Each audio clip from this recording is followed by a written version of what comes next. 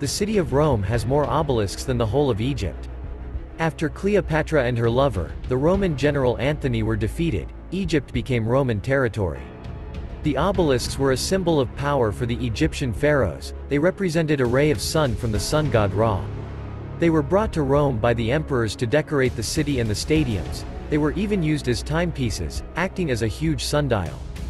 Many of the 53 obelisks stolen by the Romans are lost, buried under the modern city, but still today, 13 obelisks, large and small, decorate the city.